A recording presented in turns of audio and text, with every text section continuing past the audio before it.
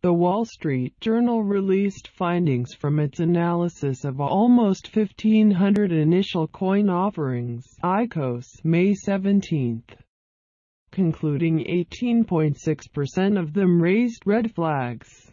The latest source to investigate the still booming ICO market, the WSJ, warned that of the 1,450 offerings it found, 271 of them were using what it described as deceptive or even fraudulent tactics.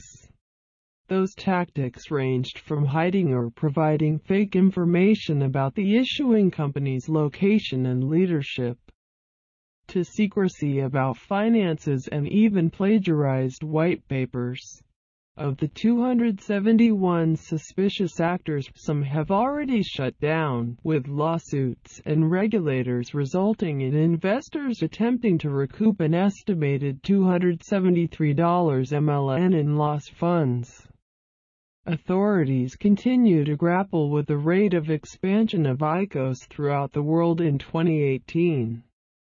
With the U.S. Securities and Exchange Commission (SEC) resolving to closely monitor the domestic arena for bad actors. The fundraising tool further divides opinion both inside and outside the cryptocurrency industry. Cointelegraph today reported on how UK platform CoinShares CEO Danny Masters said improvements to the ICO arena were an essential step in allowing Bitcoin markets to grow.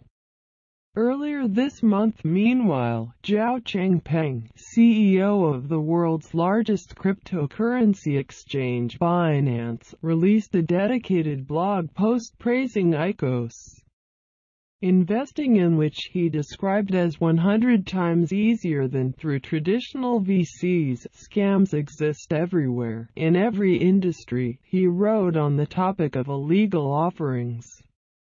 I still receive phone calls and SMS telling me I won a grand prize, but I need to make a bank transfer to someone first. Does that mean we should stop using phones, SMS, and banks?